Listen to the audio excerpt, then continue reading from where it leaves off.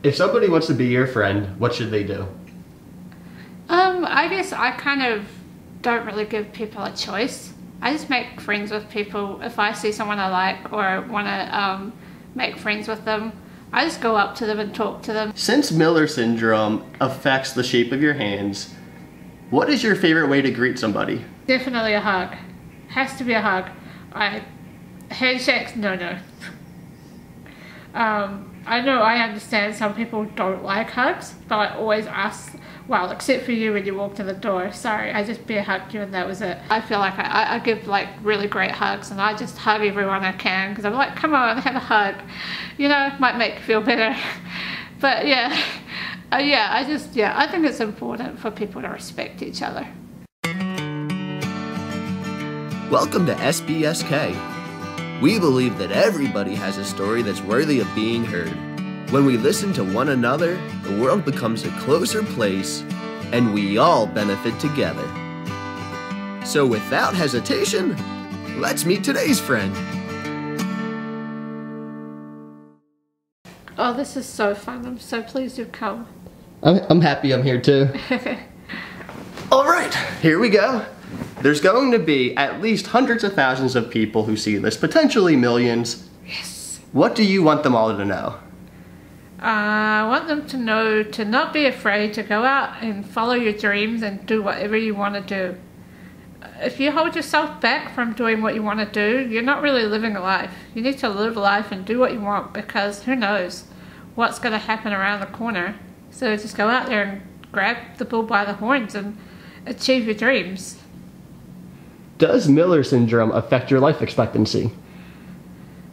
I don't know, but I guess the doctors don't know either, and they were like, well, we don't really know what your life expectancy is, so I pretty much live every day as if it might be my last day. I know it probably sounds a little bit morbid, but I actually have a lot more fun that way. If I want to learn to ski, I learn to ski. I want to learn to ice skate, I ice skate. I do rock climbing. At the end of the day, if anything happens to me, I'm doing what I want to do and I'm having an adventure and I'm not wrapping myself up in cotton wool and saying, okay, if I just sit on this couch all day and don't move a muscle, then I'll live longer. Because that's not really living your life. So I like to go out and live my life and go, okay, well, if something happens to me while I'm skiing or while I'm ice skating, well, at least I'm out there doing it. What advice would you have for somebody who's struggling to love themselves? Well, you've really got to come to it yourself. No one can really tell you and sit there and go, okay, Chris, you need to love yourself. Does that make you love yourself even anymore? No. No. So no one can tell you to love yourself anymore. You have to be able to come to it yourself. Find something in life that makes you happy.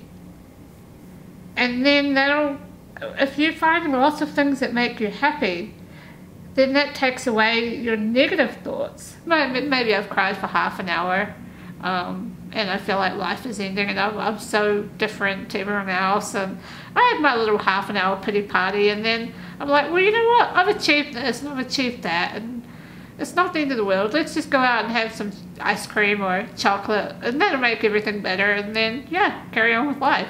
Do you get offended when people stare? No.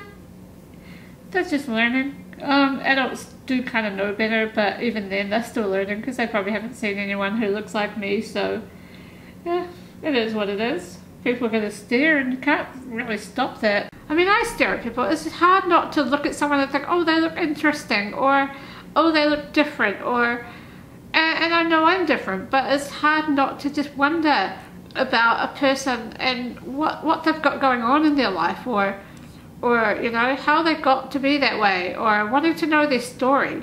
So there's nothing wrong with wanting to know someone's story, even if you're an adult. And, you know, I guess you might find the same when you go and interview people. You just want to find out about what their story is. I just try to get on with everybody, and I basically want to live a life that's normal, quotations. Will you always be open to someone coming up and saying hi, or are there times where you prefer a little bit of solitude? I pretty much like it when people come up to me whenever they want. I guess I've had a lot of solitude in my life, being the way I am with my disability, and people are more afraid to come up and talk to me. So, so if people come up, I'm open to it. And if I don't want company, I could just go home and cuddle my cat anyway. What is your diagnosis and how does it affect you? I have Miller syndrome, so it basically means that my arms and my hands and my feet and my eyes weren't formed properly when I was born. It's not very well known. I've always been told that there is like no more than 40 people worldwide that's documented. Do you see your syndrome as something you have to overcome, or is it an integral part of your identity? I think it's just a part of who I am. I don't think I would be who I am today without having my syndrome. I don't know who I would be without it. With it, I know I'm a kind, caring, compassionate person who is really passionate about everybody being treated the same and being treated nice and kind and with respect. I need some advice from you. Okay, I'll try. That's all we can do. You're in your mid-30s. I just turned 30. How do I adjust to being in my 30s now? It's a whole different mentality. No, it's not. You don't think so? You're as young as you feel. So, age doesn't really matter. If you feel like you're still 28, then just act normal like you've acted your whole life. Don't change just because your age has changed. Can I tell people I'm 28? No, that's lying. If you had one wish, what would it be? One wish? I guess for the world to be a happy and peaceful place. No judgments, no bullying. If everyone respected each other, there would be no... I don't think there would be the wars that there are in the world. Why do you think we struggle to respect one another? I think because we all have our own stubborn natures, and some people want to be just right all the time and are not willing to compromise. And I know I have that problem too sometimes. Like, sometimes I struggle. I don't really know if I've answered your question. I go off on a tangent. Do you have a tendency to go off on a tangent? Sometimes. Sometimes. There's just so much I need to tell people, and I want people to know. And so sometimes I like just blah, blah, blah, blah, blah. I have not once considered anything you said to be on a tangent. It's all interesting. Okay, that's good. What are you most proud of in your life? I ran a half marathon. How was that? It was hard work, but I did it. And that's all that matters. I did it. And I did it in the 4 hours that I wanted to do it in. And I don't care if I was last, which I was, but I don't care. Because I was out there doing it. And I really, really feel like I'm like the first person with my syndrome to run such a long distance, and I'm so proud of that. I didn't realize I could cry so much when I got to the end. It was emotional, but it was great. Why did you cry? I think just the achievement, the fact that I managed to achieve it was just so overwhelming for me, because I didn't 100% know if I could achieve it. Like, I went out there going, I'm going to do it, I can do it, I'm going to get there, but when I got to the end, I was like, oh, can I stop running now? I felt like I was always running for my life just to make sure I could do it. And so, yeah, it was fun. It was fine. You gotta have a cry every now and then. It's okay to cry. Sometimes I felt like, I've been excluded from things because people think I can't do something. But I want to be able to show people that I can do something before they've said that I can't do it.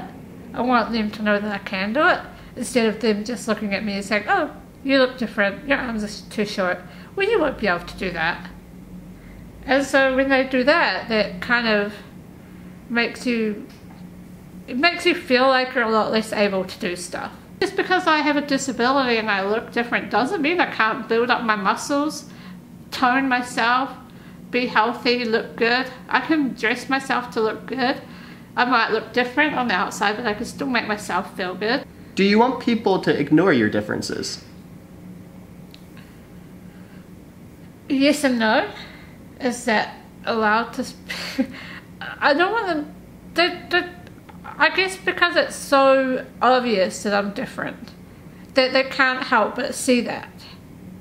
But I don't want people to see that first. I want people to see what's inside and see my bubbly personality and see what I've got to offer before they make judgment on what I look like first. The insides are the same, like the heart is the same, the you know, all my organs and my bones are all the same. You know, it is just because I look different on the physically outside doesn't mean that my inside is different as well.